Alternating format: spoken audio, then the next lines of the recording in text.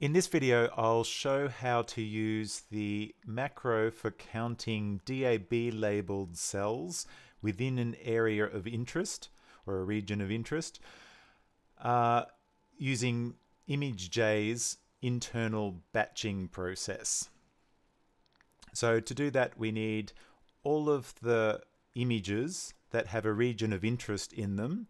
So for example, if we just open one of these up in imageJ,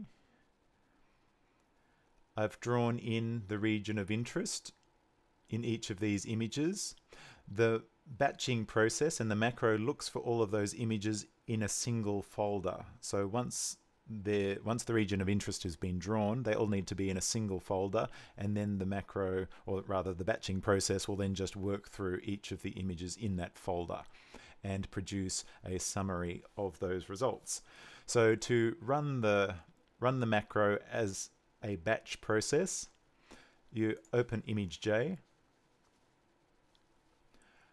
go to Process, Batch, and Macro,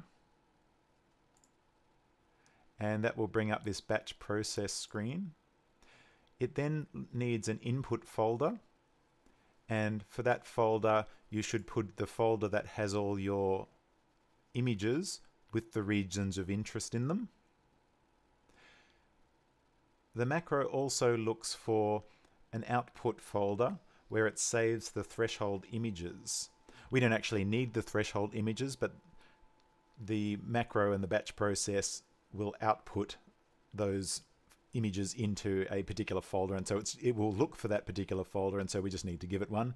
And I just made up a separate folder in order to put them into. So just make up any old folder and just direct that towards that folder.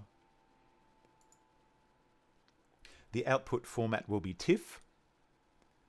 We don't need to use these next two inputs. We don't need to add a macro code, and we don't need file name contains. In this window down here is where the macro is. So to find the macro, click Open and go to wherever you've kept the macro, and I'll email that to you shortly. We're using this Niagara cell counts for batching macro. So I'm going to select that and open.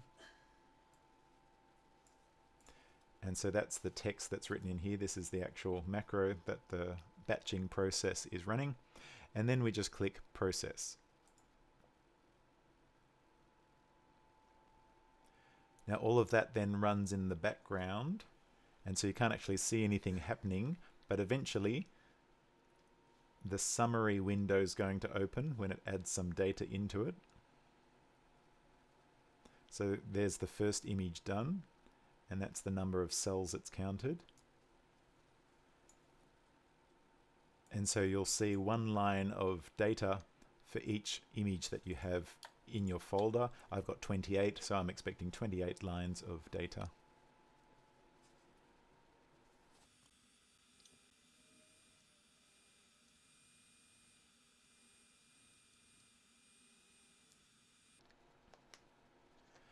Now unfortunately Fiji doesn't show when it's actually finished a process or not. It just stops doing something, and only some of the processes have a progress bar down the bottom. So after a while data will just stop being added to the summary table, and then you know it's done. So so keep an eye out for that. But that's the process by which the data will be put into here, and by which you use this macro in order to batch process a whole heap of sections. Now just one thing to point out while we're here, occasionally you'll see data like this point here and this section here that say 0 counts.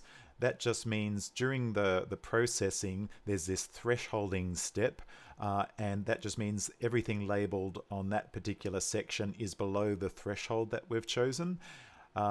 The total area isn't the area of interest, isn't the region of interest that we've drawn. The total area is the total area of cells that have been outlined by this process.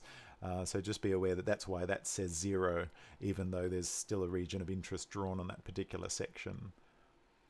And so that's how you run this macro.